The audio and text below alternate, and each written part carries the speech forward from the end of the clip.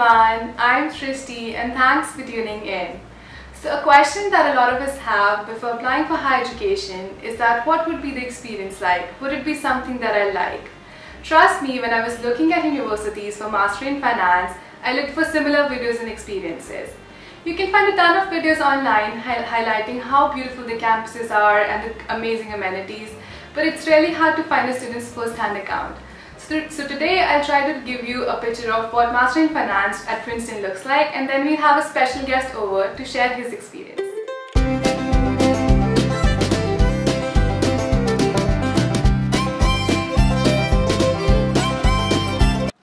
When I moved to the US, it was my first time taking a 20 hours long flight, and that too alone.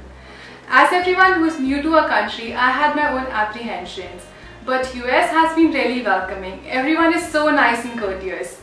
Within a week of landing in the States, I was all set in my dorm room. I met my brilliant classmates and we even began with the 2-week math and career boot camp. At Princeton's M.Fin, every year we have a batch of 25-30 people from all across the globe. And I firsthand saw the benefits of being part of such a diverse class, and I saw my own perspective broaden. If you're thinking of applying for Masters, one of the things that you read in detail is the curriculum. Is education really worth that expensive tuition fee? My answer for Princeton? Yes. Here's why. So I went to one of the best schools for undergrad in India, IIT Delhi. I'm beyond grateful. It has helped me as a great springboard to put me where I am today. But unlike my time at IIT Delhi, at Princeton, I've never felt like missing one single class. I know it sounds too good to be true, but believe me, if learning courses by its world's greatest professors, industry experts, is something that drives you, then every day at Princeton is worth it.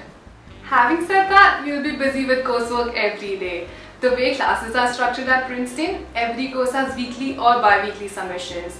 However, as you go through the stress of these submissions, you're never alone.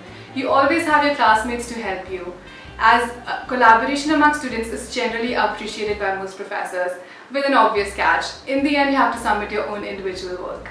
Okay, so let's now dive deep into how my M.Fin course was structured. So the course spans over 2 years, which is equivalent to 4 semesters. A great thing about doing a 2-year program over those 1-year fast-track programs is that you get a summer at the end of the first year. So you get to do a great summer internship, get a flavor of what it is to work in the US, and in most cases also convert that summer internship into a full-time offer. So coming back to the course requirements, we have to finish 16 courses in 2 years, which averages to 4 per semester. This allows you to give your best at every course. So out of the 16 courses, 5 are core and everyone has to finish those, and the rest 11 are electives. And you have a wide range of courses to choose from. I love this flexibility about our program. Every student can tailor his or her courses according to their own interests. I ended up doing courses ranging from learning about Asian capital markets to quantitative data analysis to high frequency trading. And you also have the option to write a master thesis if you're interested. Princeton has a beautiful campus. It was 20 minutes walk from my dorm to the main campus area, and I used to love it every day. We also have a beautiful dining hall right next to our dorm, and I quickly got used to American food. There are a lot of things to do on campus. I even joined an evening yoga class myself. Our dorm used to have social hour every Friday, which was a great opportunity to meet fellow students. And my favorite part about living in Princeton, our on-campus theatre. I've watched so many great performances there. Let's shift gears to talk about career opportunities now. As I mentioned, my program at Princeton was 2 years long. I got the chance to intern at Barclays during the summer. From my experience, getting a good internship in the US depends a lot on networking, right? You have a great set of resources, but you have to actively keep an eye out for the right opportunities. In fact, I was on a lookout even before I landed in the States. A perk of studying at a great university such as Princeton is the absolute amazing alumni network.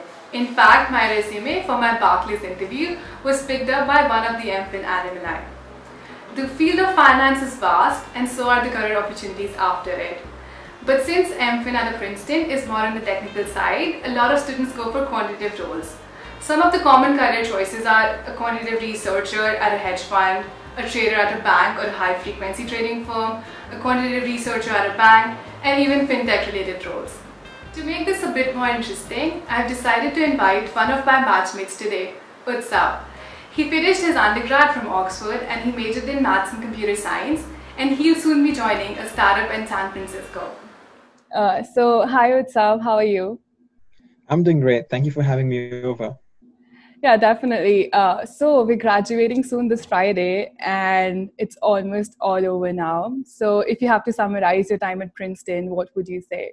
Yeah, so one of the most striking parts of the program was the breadth of the courses that we were able to take.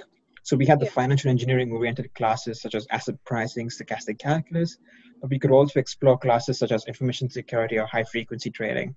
And I believe that I came out knowing a lot from different fields without having to sacrifice on the core of the program itself. Yeah, definitely. Like, I definitely agree with you on this. But yeah, like you are now going for a startup in San Francisco in the fintech space.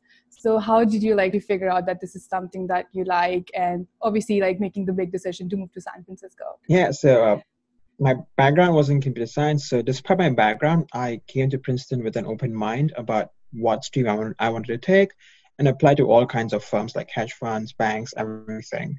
But I found that the data science and financial technology stream that the program had was more appealing to me. Also found that there's a certain particular type of firms that I enjoyed interviewing more at. So, yeah, while it is true that most people from our class are ending up on Wall Street or maybe the foreign equivalents of Wall Street, there's a growing number of alumni from the program itself who are working in the fintech space. I'm sure you must have noticed it as well that there's a concerted push in the program to increase the number of fintech-oriented courses being offered, the talks being offered, the kind of corporate affiliates that are being signed up recently. So I think, well, I hope mainly that the number of people in fintech grows from the program. Yeah, definitely. And in fact, good luck to you for like moving to San Francisco. And also like our last semester was disrupted. Like we did all the courses online towards the end of it. So like probably for next batch as well, like classes might start online. So from your experience, do you have any tips for like students who would do that? So the two major changes I noticed were the lack of immersion we had and the stagnant learning environment. So with regards to immersion, I found that online learning was very different from in-person teaching. Here, you're focusing mainly on a tiny screen, so it's very easy to get distracted. And so I try to take more notes, more copious notes, with the assumption that the lectures aren't being recorded. Obviously I hid away my phone, but I also hid away the coursework from other classes because it was very easy to just like look away, look at some coursework, and then just get lost thinking about some other work and not focus on the lecture itself. Yeah. And the other major issue I felt was a problem was that there was not much change of scenery, where contrary to normal, where you're just moving around between classes, your lecture ends, you take a break, you talk to your friends, and then you go to the next lecture or you come back home. Yeah. Here, the minute your classes end, you can directly take your next homework. And I felt like by doing that, I was getting burnt out a lot in the initial few weeks. So as I mentioned, I hid the coursework away. I cleaned out my room and I reorganized it such that there was this one nice armchair that I used just to relax after my classes ended. So I think those were the two major things that I found worked best for me. Like those are some great tips. I wish I used them. If you had the chance to like maybe relive all of this again, what would you have done differently? So I think something that we discussed within the program as well is how much we ended up sticking socially to the M.Fin circle. So something I would have done more is explore a lot more different talks across the campus, especially the cross-departmental ones.